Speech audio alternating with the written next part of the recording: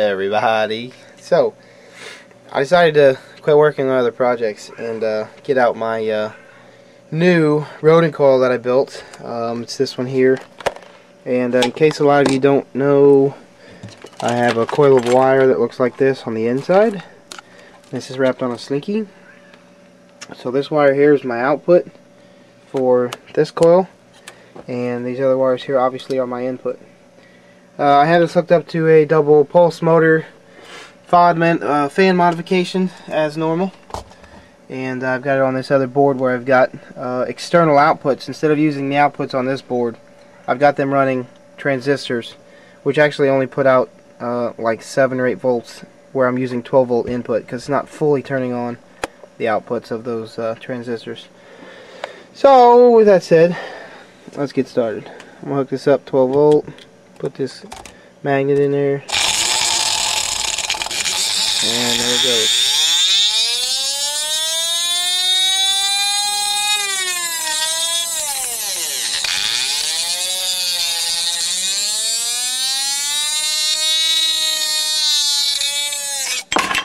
That's bad. Alright, right now I'm going to see how max RPM I can get out of this. Here we go.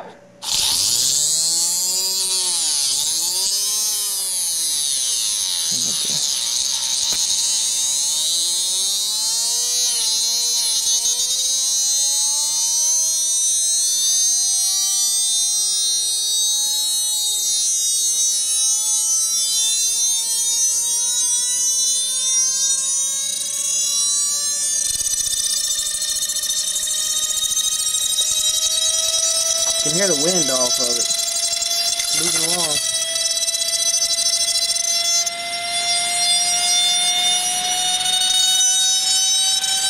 Still picking up speed.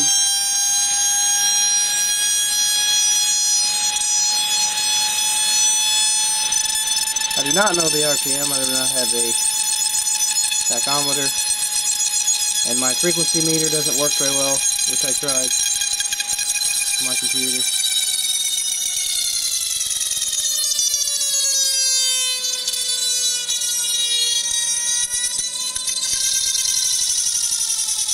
Hold that. Let me hold it. When this gets up to speed, unhook that power. I might try unhooking the power after this gets up to speed. See if I can throw a Jack Lolo resonator at you. Probably won't work. Alright, disconnect power. Nope, spinning down already. Well, I tried, Jack. Didn't work. I'll get the ABBA out next.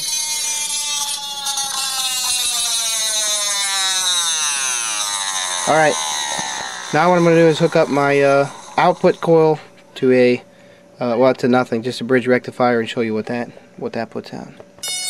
Alright guys, I taped the sensor on a new jar here, so I could get this, see if I get it going any faster. It actually works better outside of the hole, because there's more just north power or south power on the outside.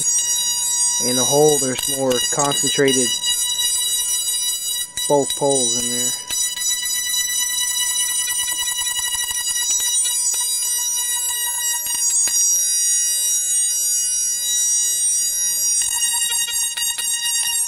Alright, I'm going to let that run, and I'm going to show you, this is my output.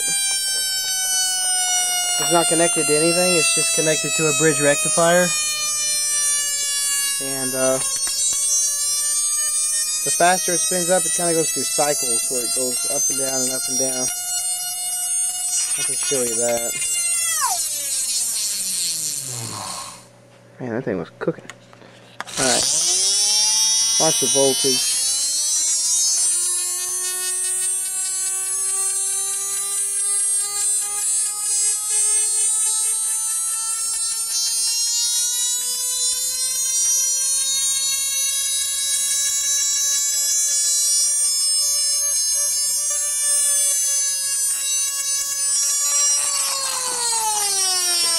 Ooh, I just jumped up to 1,000 volts. I guess because that magnet was spinning so fast. Yeah, it jumped up to 1,000. That's magnetic coupling there. Alright. So that is with nothing hooked up to the rectifier. Now I've got this 200 microfarad, 250 volt DC cap, and I'm going to hook up to this rectifier. And I can just pulse it, and this thing will be charged up to its maximum value. Here we go. Alright, what I'm going to do is just tap this power. I got my capacitor here hooked up, and that's the voltage reading on it. So I'm just going to tap it. There, it jumped up to 75 volts. I'll tap it again.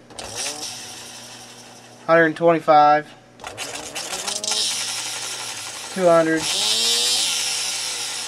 And we're over our limit, so I'm going to short it out. You can see it did charge up and did short out. I'll do it again. I'm going to hold it on until we get up there this time. And I'm above it again already. That was quick. So there you go. That's the output of this coil here. That's inside of this torus. Now what I'm going to do is hook it up to my pulse width modulator. So let's do that.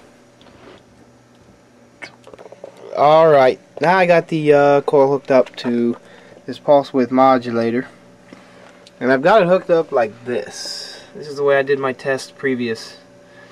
Where I've got my Rodin coil windings here, and then the one goes through a bridge rectifier, the high voltage side does, through a bridge rectifier, through this coil, back through another rectifier, and then to my capacitor.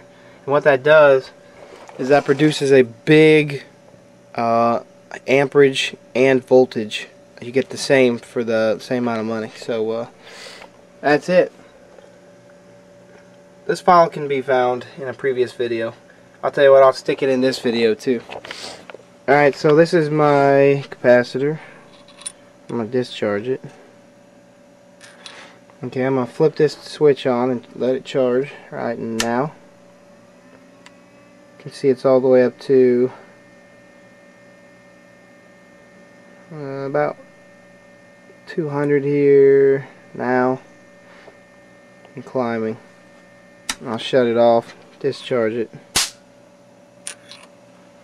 Do it again. You see it jumps to like 150 real quick, and then it slows down.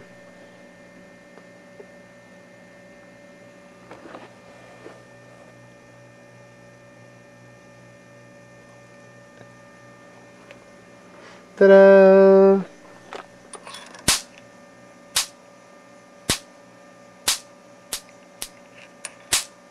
You see how fast it charges.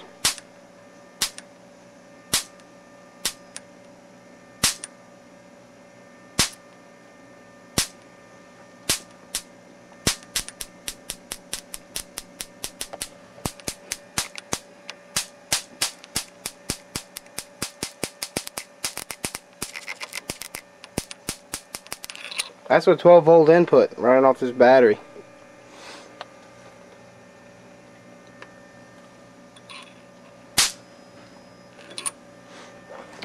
So there you go. Enjoy. I'll be putting some more stuff on later when I get my other torus done. I would like to try the same tests, obviously, with this one when I get it done. I gotta go sit down and do it. See you.